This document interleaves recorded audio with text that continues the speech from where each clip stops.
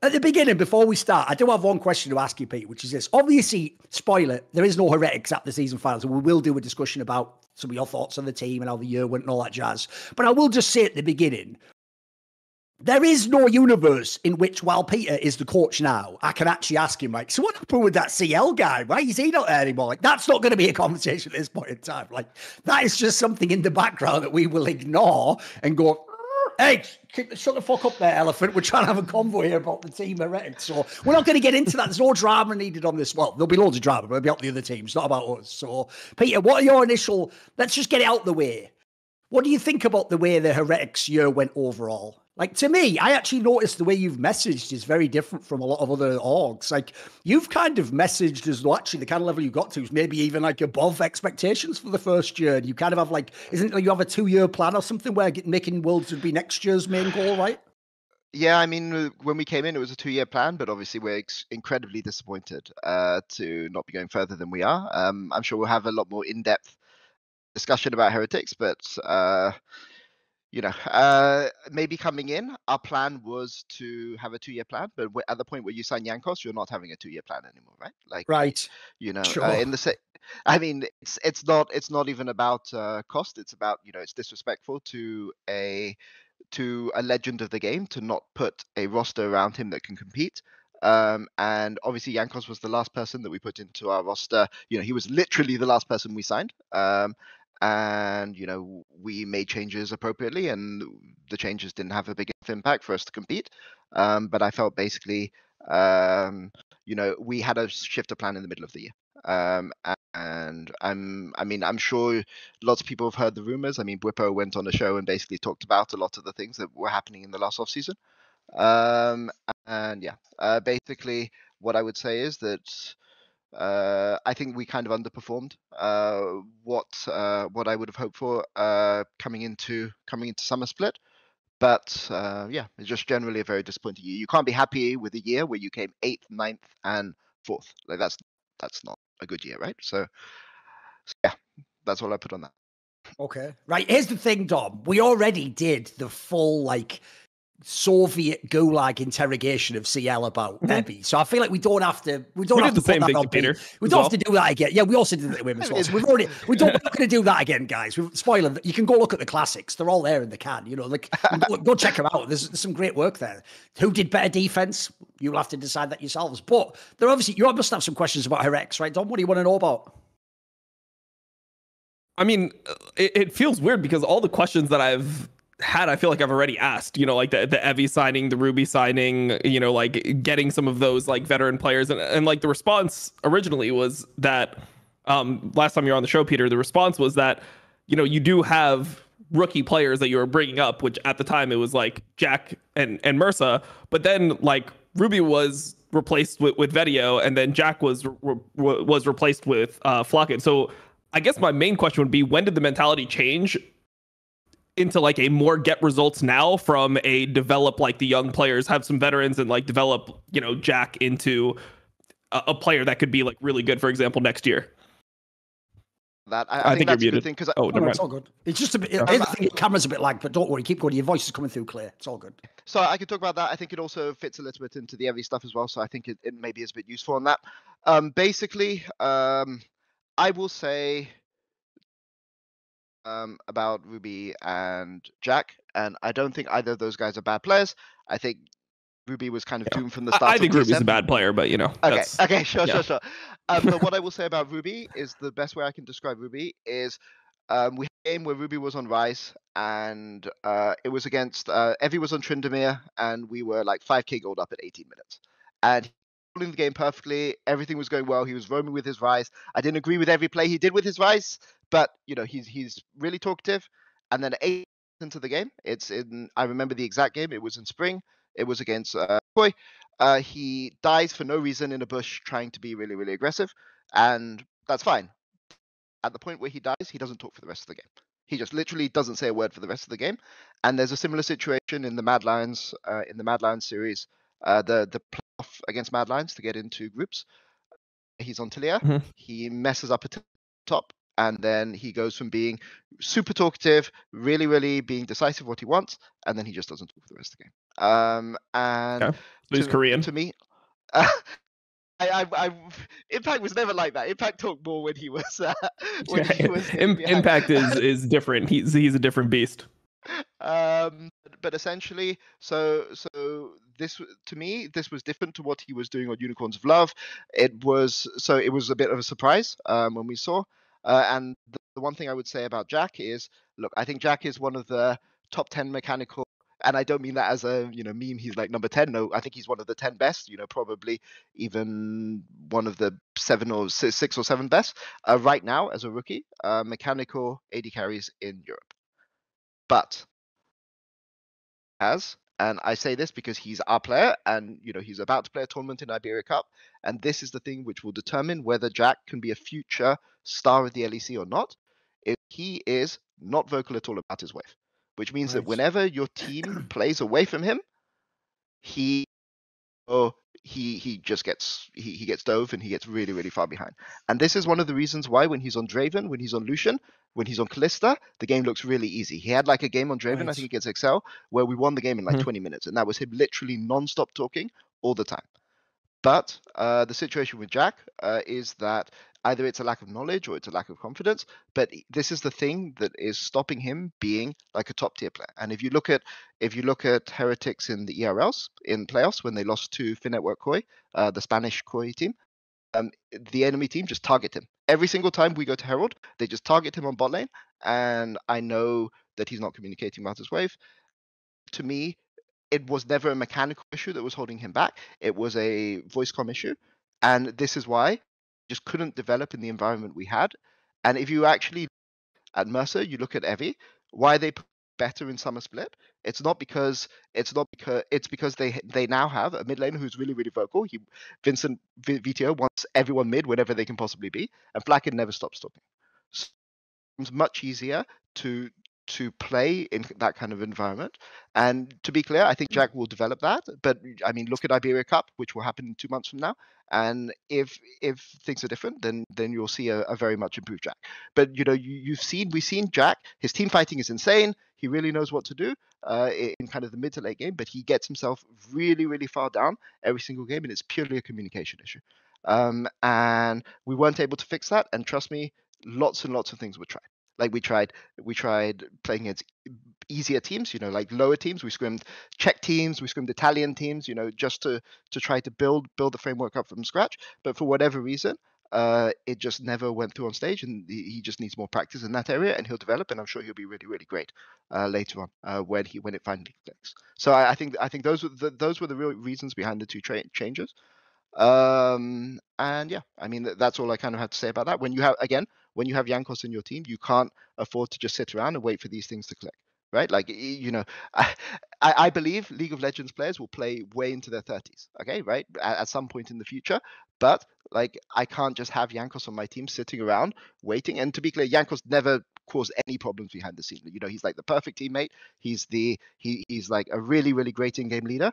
But at the same point, you can feel it sometimes, and I think that is I think that was our responsibility as an org and my responsibility as a coach, not to continue a project like that. I think that's what I would say. Okay, interesting answers there. Basically, if people can't want to make it concise, it wasn't just gameplay related things. It was things like who has a voice in the team and how does that affect the style of play, etc. Which, by the way, I do think is always the underrated part. And it's not that like me and Dom are idiots. It's not we aren't in the team, so we can't know these dynamics, etc. So we are sometimes just judging on who plays a better Sivir in a certain matchup, or why didn't this person who carried the team fight get to stay in the team? Because obviously, I would say actually, I thought Jack Spectre looked like with Jankos was the best player in the team from the outside, but I can understand in this case why that might make the game more limited if he's not speaking very much. I'll segue this to the obvious other name, which is it's already enough that you got Jankos out of nowhere. That's like a gift from the gods, just being handed a player like that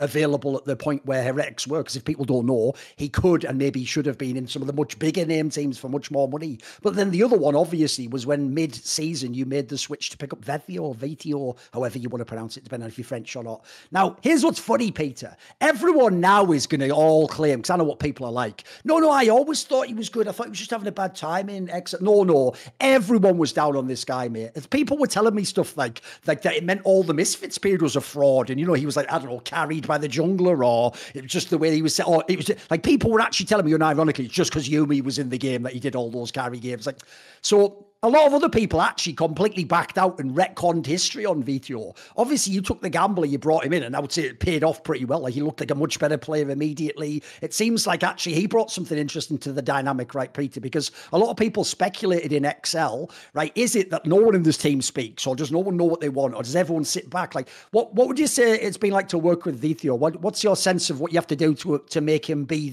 a really good mid laner as opposed to the fairly humdrum one he was in XL? Vito is he is very, very conflict driven. He likes it, right? He loves it, and like I would say Jankos likes it too, and Flacken can go both ways, but Flacken kind of likes it too. Like, they're really, really direct, and there are things that I've heard say about each other, which I will not repeat here, but basically they're willing to be really, really frank, and they're willing to be really, really direct, right? And that doesn't work on every single team.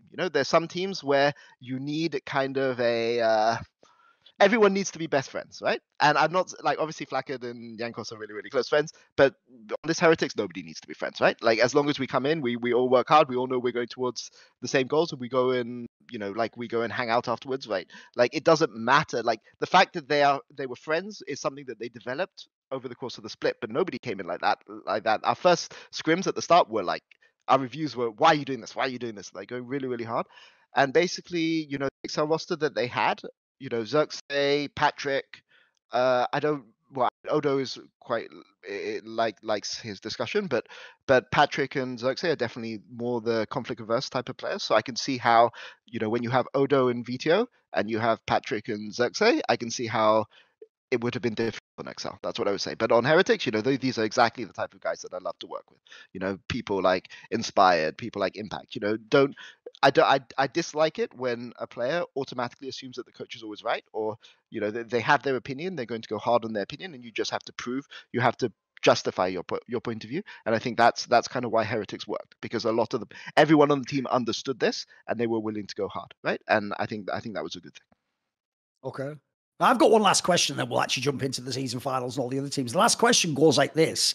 I'm actually very interested to know what stylistically you were trying to do with Heretics in this last split, the summer split, Peter, because one thing I've noticed about your teams is it's in line with the way you explained the different personalities and the balance of like types of player in your team. You didn't just say whether someone's good or bad. I've noticed in your teams, they always have like an identity and a playing style that comes from the personnel. So if people don't know, look, obviously there was a negative later consequence to this, but we'll stick to the example for now. If people ever saw when Danny was in Evil Geniuses, the difference between the first split he was in, like summer, whatever it was, 2021, and later when they had the Jojo line, was very different. The way that he was used in the team and the way he was like set up to be a carry or not a carry, or whether he was hidden on the map or used. I thought it was very interesting the way you like decided which way to go depending on the personnel of the team. So with this team, people might remember early on when this Heretics team was getting these wins, you had all these like quite interesting teleport players that the team keep making. Like, what was the vision behind them? What were you seeing in the games? It seemed like you were the only team making these players, mate.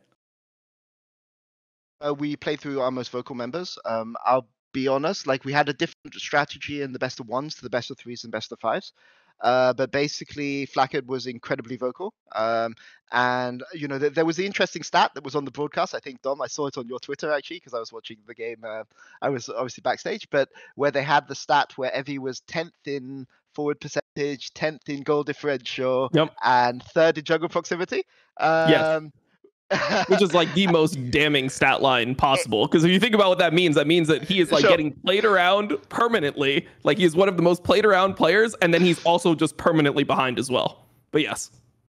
So actually, I can actually kind of explain that. So I don't have access to the 14 minutes, but Oracle's Elixir releases the stats at 10 minutes, right? Okay. And there is a massive gap between 8th to 10th, 3 tiers. Okay, there's 1 and 2, which are Finn and Photon. Then 3, 7, who are all like almost the same stats, and then 8, 9, and 10 are Adam, Broken Blade, and Evie, right? And it's about how their teams use their top laners. So doing basically in the early game is Jankos would go top. He would get Evie an early game lead. We would then, at 10 minutes, always look to TP towards bot. And that's where the jungle proximity is coming from, right? He's ganking top early. He's getting him a lead. We use Herald if we choose to play for Herald, so that's more jungle proximity. And basically, Evie's job is never to win his lane. Whenever he has an advantage, his job is to go into the jungle, track the enemy jungle, so that when we see, because you know how jungle camps respawn, right? So if we see enemy jungle at 8 minutes on top side, we know that in 2 minutes he's going to be back top side again, right? So we're just going to TP bot every single time, and we're already looking to set up the wave and do that. And that's what we did that was kind of our set play in regular season. It worked for a lot of games. It also explains why his goal difference is so low, because he's always looking for those kind of plays. Obviously, he had a few bad games. His game against Excel was really poor. Like Odo really kind of got him in that game. But every game where top was getting ahead, we were using that to play into bot. It's like Fnatic in 2020. Into playoffs, we switched our strategy a bit because we knew in order to go to Worlds, we had to play against BDS and we had to play against Fnatic. And both of those teams are teams that want to play mid into bot. So the way that we were playing there was to neutralize bot lane and to then use support roam into mid. And, the meta was AD mids, like Kai'Sa, Tristana, Jace. And that's why we were playing all those AP champions bot lane. It was so that we could neutralize bot, play into mid, and then give Vincent ahead.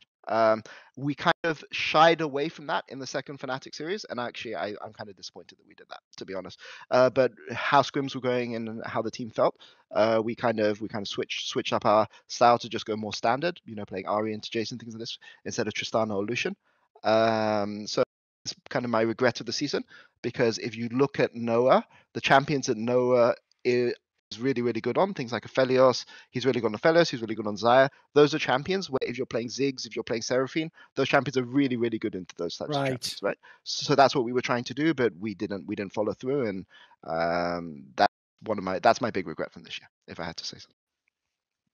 Let's do it. Let's just jump in the other team, Storm. So okay. Yeah, I mean, one thing I would want to say on that though, before we move on, is that I feel like it's pretty convenient because Evie was also like not a strong laner in the first two splits, and then TP was changed to be like a 10-minute summoner spell where now you could influence bot as opposed to like a 14-minute post lane phase, post plating summoner spell. So I feel like it is pretty convenient that it's like, oh well, our strategy was just for Evie to TP bot. It's like, well, that wasn't possible in the first like two splits. There was no knowledge that it would actually like become a viable strategy, or that like the game would change in that fundamental way. Firstly, Evie's laning stats weren't bad in Winter, right? Like, I mean, he got Cassandra every game, sure, yeah. But as soon as people started banning Cassandra, they got bad. Sure, sure. But I mean, in Spring, why were his stats bad in Spring? It's because basically we wanted to play.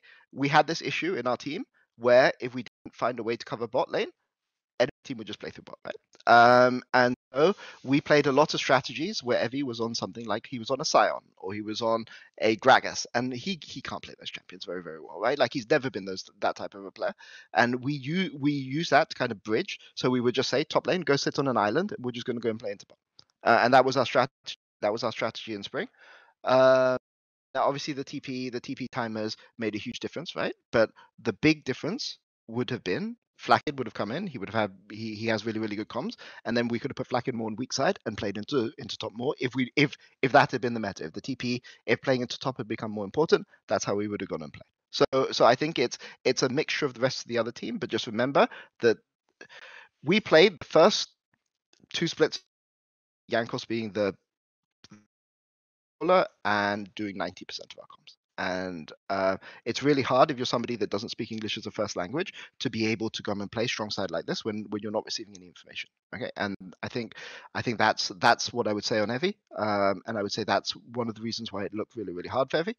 And I just want to be really, really clear on this. I think that is something that maybe I should have foreseen more as a rookie with like Ruby and Jack coming into the team. I should have foreseen it more.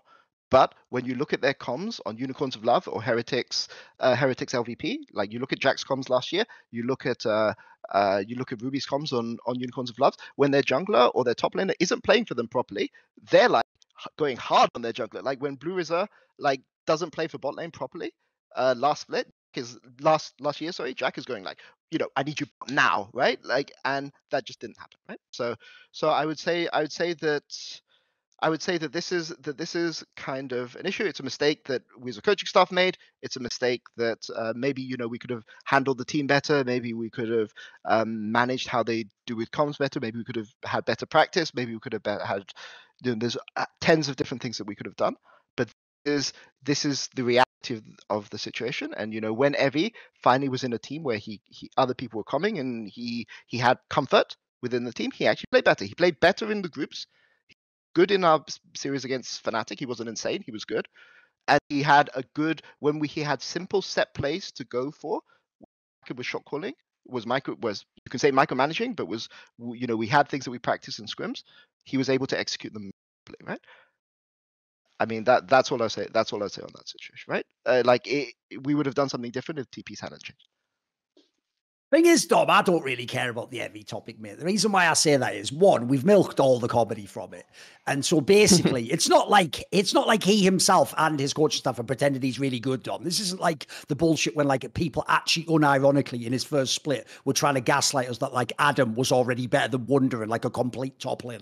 That is egregious. That does deserve infinite fucking inquisitions and trials and all that. In this case, he can't change the lineup. So in my opinion, look, if Peter isn't here, I mean, he's here, but I'll say it anyway. I would obviously just say fire Revy and get a different player. I don't really give a fuck about that one. It's pretty open and shut for me. But Peter has to just work with what he's got, doesn't he? He's just work. And quite frankly, he's working miracles, mate. So, I mean, what at this point in time, Peter needs to spend all his time working on actual strategy for Heretics. He can't put 10 hours a day into creative strategies for explaining why Evie gets to sit on the team. There's no time for that, mate. He's got a second full-time job. So I think we'll just move on now. To see more cool, funny, interesting clips based on topics from my content, well, subscribe to this channel then, or, be a pleb and don't.